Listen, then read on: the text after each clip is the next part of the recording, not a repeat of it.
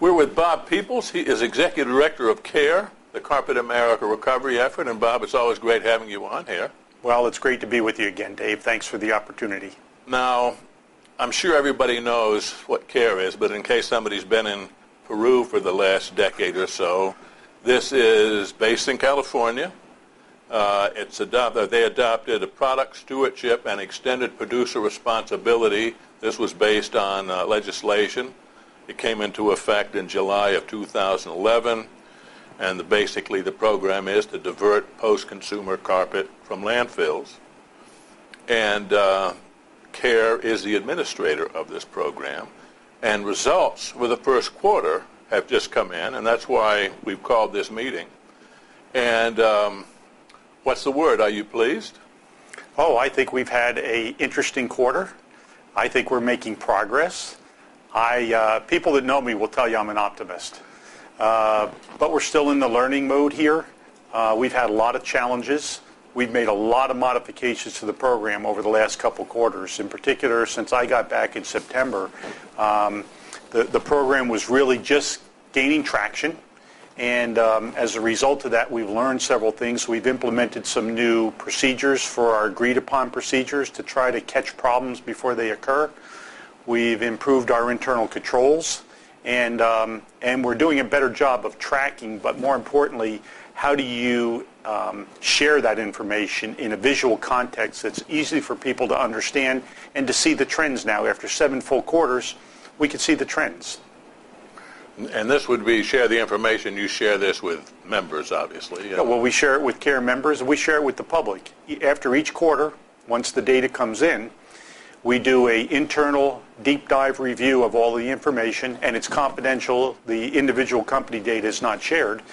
We review that with the Sustainable Plan Committee. We call that the SPC. We agree on what the recommendations will be for the quarter, and those recommendations go forward to the SFOC, the Sustainable Fund Operating Committee, who has the ultimate responsibility for administering the funds of the people of California under AB 2398. Okay. Now, I should have mentioned that according to AB 2398, this program assesses 5 cents per square yard on all carpet sold within the state of California. That's correct. All carpet, both broadloom and tile, are covered by this program. Things like bath mats, exports, and such are not impacted. Okay. So then the results of the first quarter, are those in dollars and cents? Is this through pounds of throughput, or how do you state that? Well, the fee is assessed at the time of purchase of the carpet, so the fee gets passed on to the consumer or to the purchaser. It is required to be visible on the receipt so that they understand the funds are going toward a reclamation program. Of course, realistically, we can't recycle all of the pounds that are sent to the landfill in California, but that's growing. Obviously, our target is to grow that. And then the mills, on a quarterly basis, submit a confidential report of the total number of square yards that have been sold in that quarter, multiply that number by a nickel a square yard, and then each mill will write a check to CARE, which goes into the AB 2398 fund. It's separate from the CARE funds. And we amass that on a quarterly basis. So, for example, for the first quarter of 2013, we collected $1.2 million from the mills based on the number of square yards that they've sold. I see. And that compares how with previous quarters and the first quarter of 2012? Well, we see variation from quarter to quarter, which we expect because carpet recycling operations are tied to the selling cycle, and we know we sell more Q2, Q3 than you do in Q1 and Q4. So quarter over quarter, Q1 2012 versus 2013, we're up a little bit in terms of sales, which is good news for the industry. So in terms of throughput, material that's collected on the front end, how, I have to imagine that's up as well. Well, actually, the output, we call this the output, the recycled output from the processors, is up for Q1 versus Q4 last year. And overall, Since the program began, we're running about 10% on average of what's being recycled in the state of California. And the numbers for the last 2 quarters of the year were up closer to about 14%. Our goal for 2012 was 12%, so we're a little ahead of goal. Ultimately, our goal when our portion of the program ends at the end of 2015 is about 16% recycle of all the carpet that goes to landfills in California. Okay. You said when your portion of this ends. Right. What do you mean? So Cal Recycle approved CARE as the carpet stewardship organization through the end of 2015. Oh. So at that point in time, either we'll be reappointed or someone else can come in and write a plan that would have to be reviewed and accepted by the state of California. It's a pretty onerous process. I'm not sure anybody's ready to step forward and do that, but you never know. So you're pretty safe in saying you're probably going to be reappointed. Well, we hope so. We hope so, and I'd say we hope so, Dave, based on not because we're the only ones and nobody wants to do the heavy lifting, but because I think we're showing progress, managing a very challenging initiative through a very steep learning curve, and we're making adjustments on a fairly significant basis and an ongoing basis to try to further improve the program going forward. You know, I have stated that, for example, if someone else were to come in here and pick up this program at this point in time, I think it cost them 2 years to reestablish the momentum and figure out some of the pitfalls that we've had to learn in the last 7 quarters. Well, it is sort of a learn-as-you-go kind of a situation. You started off, there was no model. Nobody had ever done this before, so you really started off at square one, didn't you? Well, that's right. And it's interesting that you make that observation because I was speaking at a conference in New Orleans a few months ago, and I hosted a meeting of several other organizations that are involved in recycling, like mattresses, like batteries, like paint. Paint's a new big initiative, gaining a lot of traction across the U.S. And as that dinner discussion went on, it was pretty clear that everybody was looking to CARE for some help and guidance of what we had learned, what are some of the pitfalls and issues. And as a result of that, we're hoping to have a meeting in Washington in August of those organizations to talk about just that. How can we learn from one another? How can we support one another going forward to solve some of these issues? I see.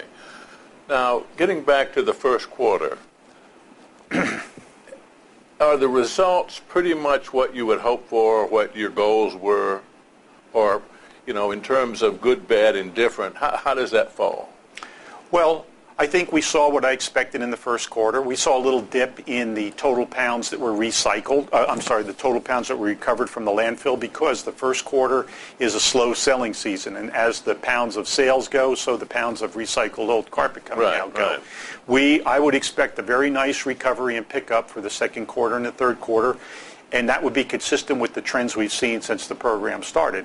I don't have a crystal ball, so that's not a guarantee, but the expectation is we'll see growth there. The other interesting thing, though, we did see in the first quarter was an uptick in the recycled output pounds, even though the recovered pounds were down a little bit. And that's a result of selling material out of inventory. And that's a positive trend, dropping the inventory of processed material. Tells you the markets are getting a little better. I see.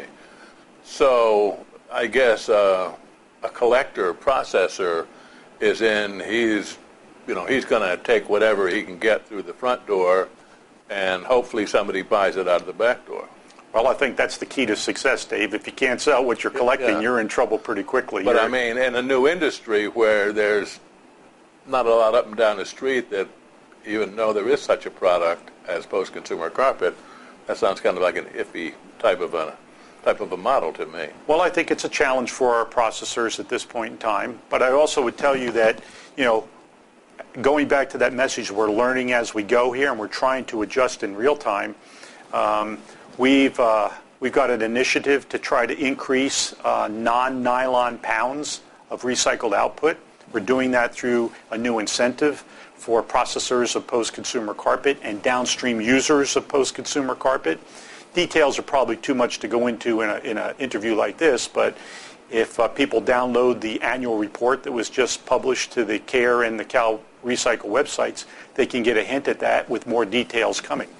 So you're offering an incentive to somebody to come up with a plan for products, ways to use post-consumer polyester? Well, it's a little bit more than just a plan. It's a performance-based incentive. So if you can consume more pounds of non-nylon materials, there is an incentive there for you to do that. If you can, for the processors, if you exceed a target that was set based on average for 2012, there's a bonus pool that gets created each quarter that you're eligible to participate in if you exceed that target number. And it's distributed based on your contribution to exceeding the target. So we're trying to drive performance-based recognition here as part of the remuneration program. All of these elements of this model, the ones you just mentioned, the incentives, was that something that CARE came up with at this thing? And I guess the body that you work with in California is Cal Recycle? That's right. Cal Recycle has appointed us as the carpet stewardship organization based on the plan we submitted and they approved. And it's up to CARE to figure out how to use those funds in a responsible fashion to advance, not only landfill diversion of carpet, which is one of the big objectives, but also to increase the amount of output resulting from processing post-consumer carpet, and also to create jobs in the state of California. And we are having success in all three of those areas.